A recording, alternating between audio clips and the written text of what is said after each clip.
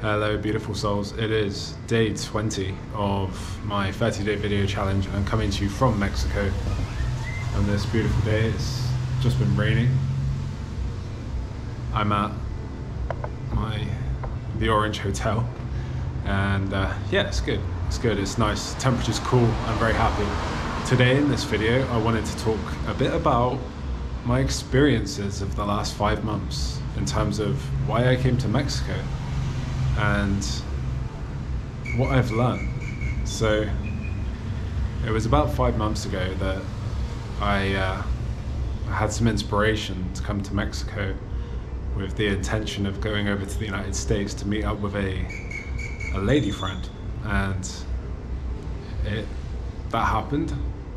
We went, I met up with them, and yeah, I just wanted to say about my own experience with attachment, I suppose, because during the past like 3, almost 4 years now, I had been through these experiences, very intense relationship experiences with lots of mirroring, almost that kind of like twin flame kind of strength of mirroring. Not to put a label on it or anything, but it just was what it was. It was very strong, and I emotionally had my ass handed to me, which was exactly what I needed for that time in my life. And I came out the other end much more healed and integrated and solid and well-rounded. But I also came out really realizing what I wanted inside of a relationship.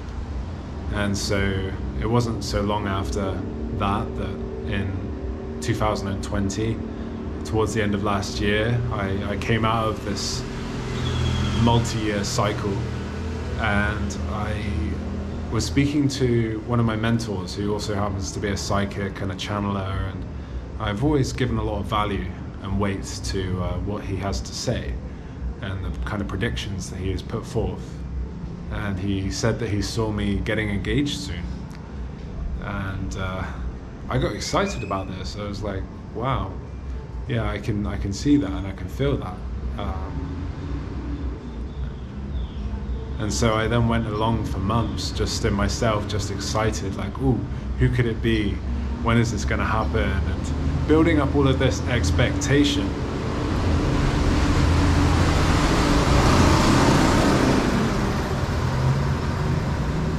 All of this expectation around a specific outcome.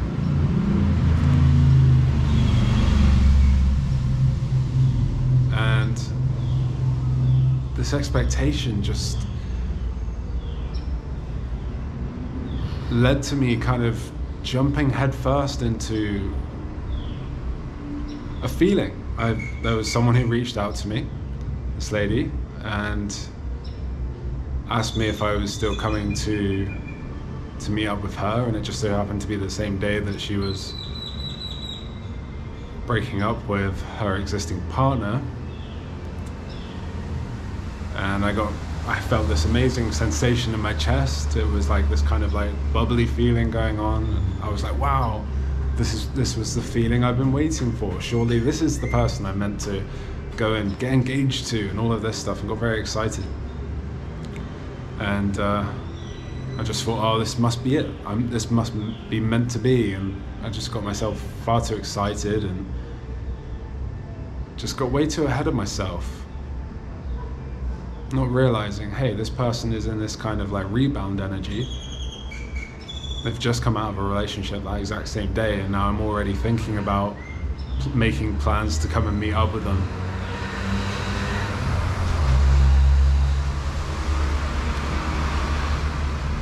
And so I did. I went and met up with them, and my intention was just to be friends. You know, this person would have needed a long time of healing. I know personally at this point I'd already been out of a relationship for almost a year, and so I was ready.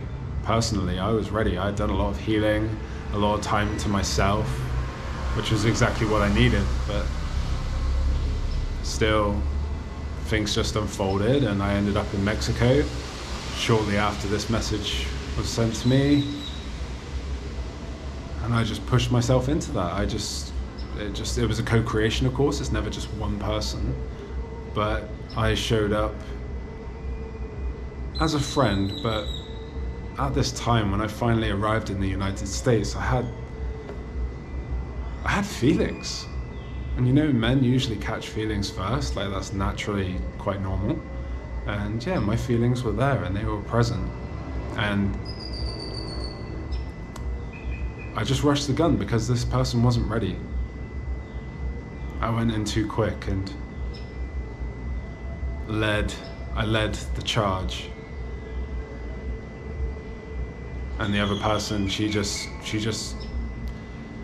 had her own expectations of me, and I had my own expectations ultimately, even though I tried to do my best to just be a friend.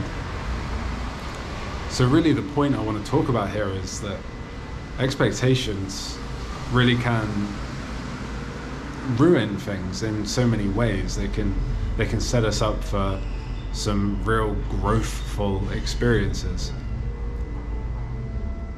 But really the lesson as well that I'd learned was,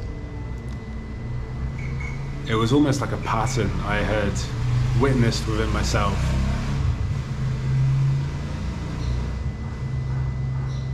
When I look back, it was actually 4 times in a row since the start of 2018, actually. 4 times in a row that I'd actually had some kind of interaction with a woman, 4 different women during this time, was what it was.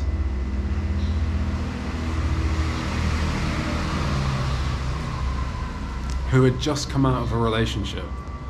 And there's me kind of like being the rebound, essentially.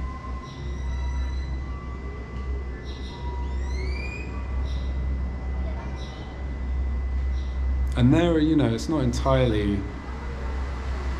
I take full responsibility for the fact that I should have just like put a pin in these connections as soon as they started, and just been like, hey, like, I can be here as your friend, but I can't really pursue this with you right now because you've just come out of a relationship. If I were you, I would spend a good few months to half a year to maybe a year or more healing yourself. But I didn't do that. I didn't stand in that energy and suggest that to them and put a pin in the relationship. Instead I built up this kind of attachment inside myself towards these women. Well, 3 of the women. One of them was a different story, but building up this attachment to them because I had already started developing feelings, and then basically being afraid of losing them, essentially.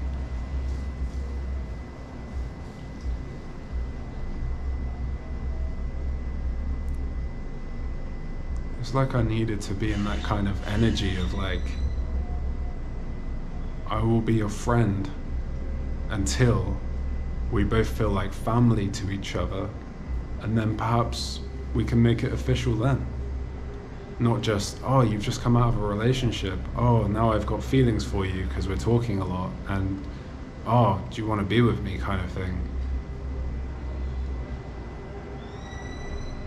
So that's where I needed to have taken responsibility, seeing that these people had just come out of a relationship and they wanted connection. They couldn't stand being out of a relationship, which I'm not being sexist, but it seems to be, no, it's both, for both men and women. Both men and women rebound after their relationships.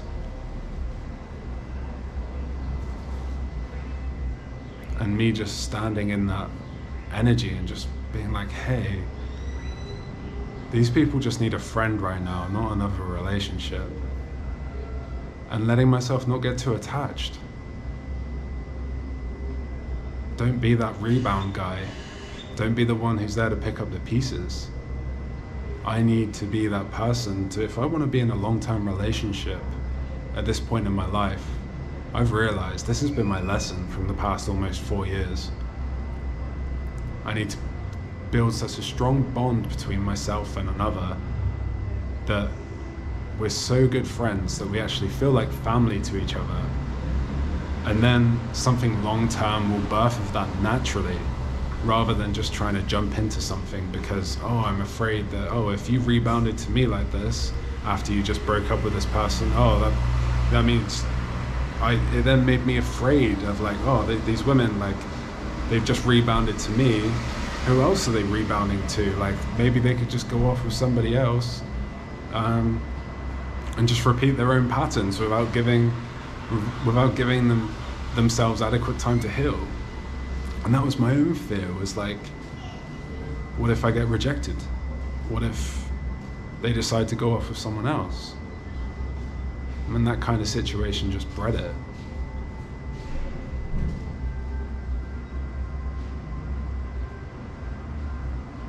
So that's my lesson.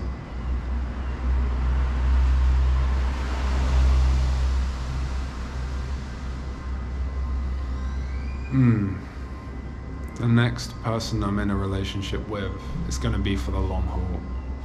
And we're going to be so solid in our foundation.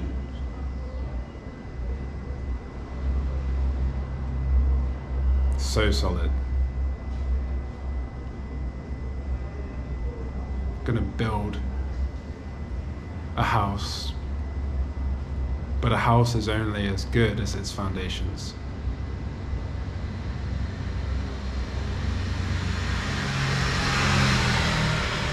So this was the lesson I really just wanted to share today.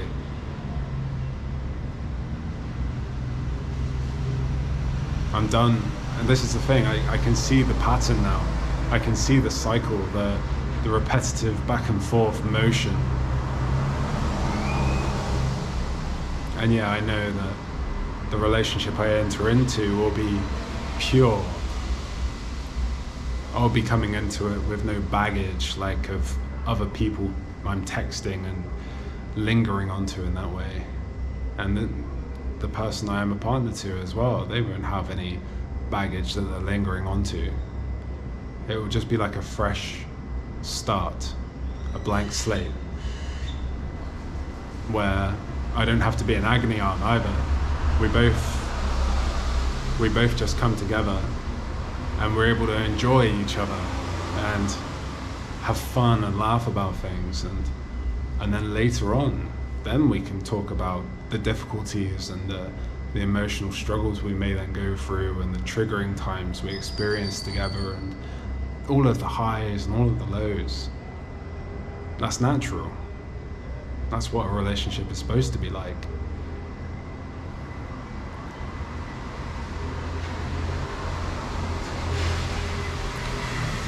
But as for me, it's lesson learned, and I'm really, really grateful for the past few years. And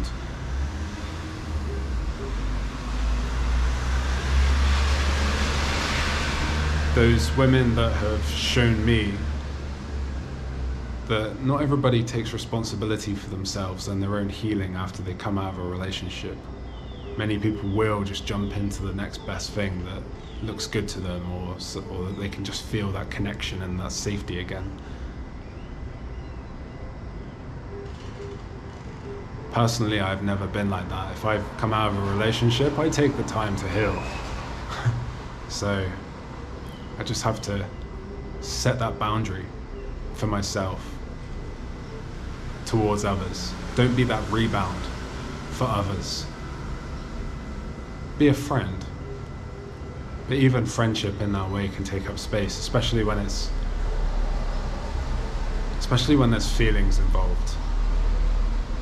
So there we go. Those are my lessons around this.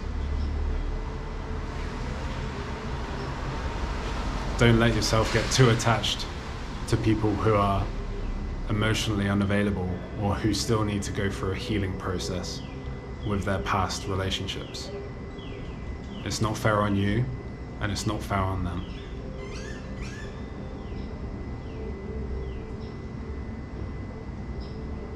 I love myself so much at this point. I'm just not in an arrogant way at all. The love I feel for myself and the love that I feel for everybody else has grown through these years massively because of these exact trials and tribulations. And of course, the beautiful energies that are upon us coming from the sun, plus being in this major energetic portal known as Tulum in Mexico.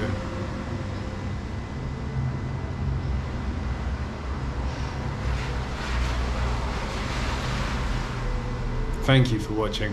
From my heart to your heart, much love.